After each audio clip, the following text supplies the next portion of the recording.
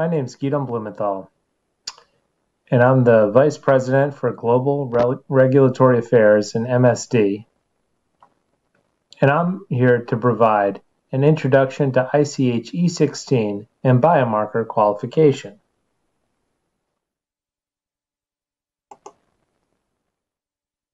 The topics to be covered today are a background, content, and application of ICH E16. Then, we'll discuss E16 implementation experience, as well as experience with various regulatory agencies, including the U.S. Food and Drug Administration and the European Medicines Agency. First, background on ICH E16. The ICH guideline on genomic biomarkers, ICH E15, was generated in 2007. Here, definitions of genomic biomarkers, pharmacogenomics, pharmacogenetics, genomic data, and sample coding categories were provided. The ICH E16 process began with the first meeting of the working group in 2008, followed by a document for consultation in 2009, and Step 4 was generated in 2010. Here is the definition of biomarker qualification in ICH E16. Biomarker qualification is a conclusion that, within the stated context of use, the results of assessment with a biomarker can be relied upon to adequately reflect a biological process, response, or event, and support use of the biomarker during drug or biotechnology product development, ranging from discovery through post-approval.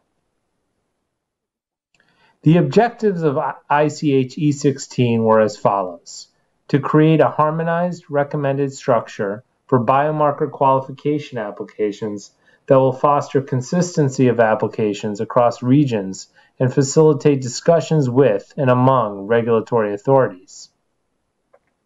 To reduce the burden on sponsors, as a harmonized format will be recommended for use across all ICH regulatory regions, and to facilitate incorporation of biomarker data into specific product-related applications.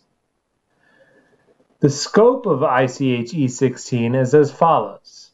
The context, structure, and format of qualification submissions include clinical and non-clinical genomic biomarkers, as well as development of drug or biotechnology products, translational medicine approaches, pharmacokinetics, pharmacodynamics, efficacy, and safety. In general, the principles laid out in ICH E16 include specifying a context of use. This corresponds to the data supporting qualification. It's clearly detailed in the submission package, and it should be specific to the use of the biomarker in product development. The context of use can be either narrow or broad. As far as the structure of a qualification process, these should be consistent regardless of the context proposed. They should be flexible enough to deal with specific attributes of each submission, and they should facilitate submission and review of future biomarker qualification submission packages, expanding the use of biomarkers to new contexts. As far as the format of biomarker qualification, this varies significantly depending on the context. It should support an evaluation of data and can include reports, tabulations, and raw data. It should be consistent with the methodology and platform used for analyzing the biomarker in question. And there should be reference to standards and/or accepting methods could be described as applicable. Next, we'll talk about ICH E16 implementation experience, as well as experience with various regulatory agencies. On this slide, we list all of the qualified biomarkers by the FDA. This includes the first qualified biomarker in 2008 by the Predictive Safety and Testing Consort, which looked at urinary nephrotoxicity biomarkers assessed by immunoassay. These included albumin, beta-2 microglobulin, clusterin, cystatin C, KIM1, total protein, trefoil factor 3. These are safety biomarkers to be used with traditional indicators to indicate renal injury in rat. In 2010, the International Life Sciences Institute, HESI, and the Nephrotoxicity Working Group qualified clusterin renal papillary antigen also as urinary nephrotoxicity biomarkers as assessed by immunoassay. Again, these were safety biomarkers to be used with traditional indicators to indicate renal injury in rats. O'Brien et al. In 2012 qualified cardiac troponins T and I in the serum and plasma as biomarkers by immunoassay. The context of use here was as a safety biomarker to indicate cardiotoxicity in rats, dogs, or monkeys when testing known cardiac toxic drugs to estimate non-toxic human dose. In 2015, the mycosis study group qualified galactomannan by serum bronchoalveolar lavage fluid by immunoassay. The context of use was as a diagnostic biomarker used with other clinical and host factors to identify patients with invasive aspergillosis. In 2016, the COPD consortium qualified fibrinogen in the plasma by immunoassay as a prognostic biomarker used with other characteristics to enrich for COPD exacerbation.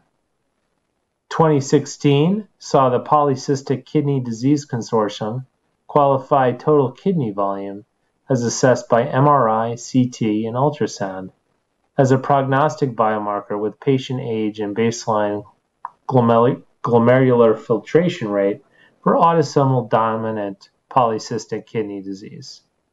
In 2018, the Critical Path Institute and the Foundation for the National Institutes of Health qualified clusterin, cystatin C, KIM1, NAG, NGAL, and osteopontin as urinary nephrotoxicity biomarker panel by immunoassay. And again, these were safety biomarkers to aid in detection of kidney tubular injury, but this time in phase 1 trials in healthy volunteers. And finally, and most recently, the University of Washington in 2018 qualified Plasmodium 18S RNA or DNA in the blood by nucleic acid amplification.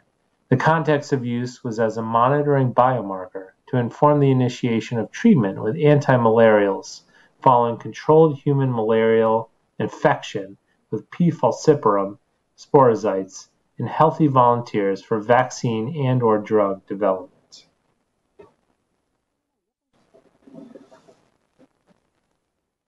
The European Medicines Agency has also issued a number of opinions and letters of support on the qualification of novel methodologies for medicine development.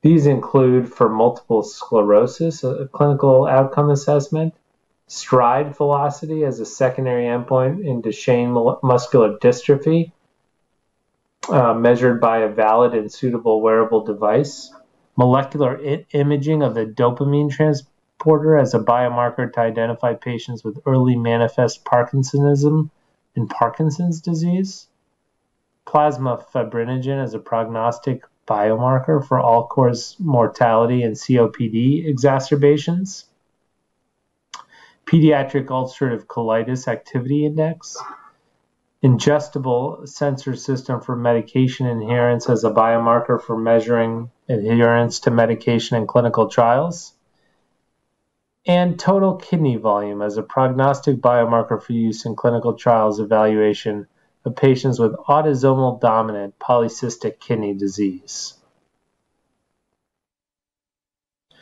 Drilling down a bit more, specifically focusing on the FDA, these are the key centers at the FDA for biomarker development. The Center for Devices and Radiologic Health does the lion's share of in vitro diagnostic review and approval. They approve the companion diagnostics, complementary diagnostics, the pre-marketing authorizations, and the 510K submissions. The Center for Drug Evaluation and Research, or CDER, houses the biomarker qualification process. The Center for Biologics Research, or CBER, does review some PMAs or 510Ks related to CBER blood products. And the Oncology Center of Excellence has a precision oncology program, which helps to guide the development of biomarkers in precision oncology. With the 2016 21st Century Cures Act, the concept of a drug development tool qualification is introduced to encompass both biomarkers and clinical assessment, outcome assessments, or COAs. Drug development tools, or DDTs, can be integrated into drug development through three main pathways. One is through the drug approval process, or through the normal IND process. The second through scientific community consensus. And finally, the biomarker or DDT qualification programs. So the IND pathway is based upon agreement with the clinical division at the FDA in the context of a specific drug development program. This is typically negotiated between the sponsor and the FDA. In the IND pathway, it's typically a less transparent means of biomarker development because the deliberations between FDA and the sponsor are protected. The scientific community consensus pathway are for broadly and widely used drug development tools. These require appropriate scientific support and are generally accepted by experts in the field through emerging data over many years. And finally, what we're discussing today are biomarker or drug development tool qualification programs. This is based on review and acceptance based upon appropriate submission qualification packages available for use in any development program within an approved context of use. So here are the steps for the biomarker or DDT qualification. First, a letter of intent is submitted. This initiates the qualification process of a biomarker for proposed context of use in drug development. Next, a qualification plan is generated. This defines the intended development to generate the necessary supportive data to qualify the biomarker for the proposed context of use. Next comes a full qualification package. This contains all accumulated data to support the qualification of the biomarker for the proposed context of use. Finally, there's a qualification recommendation. This contains FDA's determination on whether the biomarker is qualified for the proposed context of use based on a comprehensive review of the full qualification package. The 2018 FDA guidance lays out the evidentiary framework for biomarker qualification. First, there is a needs assessment. This surveys the unmet drug development and medical needs that may be addressed with proposed biomarker. Next, there's a context of use. This includes the biomarker category and the proposed use in drug development. Next, the benefits and the risks are laid out. A benefit is both looked at from a drug development societal perspective and from the individual patient perspective. Benefits look at the potential added value to drug development. This includes improved clinical trial efficiency, improved subject safety, improved sensitivity, or improved specificity of the biomarker. Risks include the anticipated consequences if the biomarker is unsuitable for its intended use. Example is a faulty biomarker could lead to an underpowered trial or an inappropriate drug development or approval decision. The needs assessment, the context of use, the benefits and risks informs the type and level of evidence needed to support qualification. The evidence to support biomarker qualifications include the biologic rationale, the data supporting the relationship between the biomarker and the clinical outcome of interest, as well as the analytic performance. Before I conclude, I wanted to call your attention to the BEST criteria and resource. BEST stands for Biomarkers, Endpoints, and Other Tools. This is a glossary of terminology and uses of biomarkers and endpoints in basic biomedical research, medical product development, and clinical care. This was created by the NIH FDA Biomarker Working Group and is publicly available at the NCBI website. The BEST resource defines biomarker classes from a drug development perspective. This includes susceptibility and risk biomarkers, which indicates potential for developing the disease or medical condition in an individual who does not currently have clinically apparent disease or a medical condition. This includes BRCA mutations for the susceptibility or risk for the development of breast cancer. A diagnostic biomarker detects or confirms the presence of disease or condition of interest, or to identify individuals with a subset of the disease. This includes hemoglobin A1C to aid in diabetes diagnosis. Monitoring biomarkers assesses the status through serial measurement of a disease or medical condition, including disease, degree or extent of disease. This would include the International Normalized Ratio, or INR, and anticoagulation status. A prognostic biomarker identifies the likelihood of a clinical event, disease recurrence or progression in patients who have the disease or medical condition of interest in the absence of a therapeutic intervention. For example, BRCA mutations are prognostic for breast cancer recurrence for patients who are diagnosed with breast cancer. Predictive biomarkers identify patients who are more likely to experience a favorable or unfavorable effect from a specific treatment. This would include EGFR mutations in non-small cell lung cancer in response to EGFR tyrosine kinase inhibitors like erlotinib, gefitinib, or osimertinib. Pharmacodynamic or response biomarkers indicate that a biologic response has occurred in a patient who has received a therapeutic intervention. And these may become clinical trial endpoints and possibly surrogate endpoints. An example of a pharmacodynamic or response endpoint or biomarker includes sweat chloride and response to CFTR agents in cystic fibrosis. Finally, a safety biomarker indicates likelihood, presence, or extent of toxicity to a therapeutic intervention when measured before or after that intervention.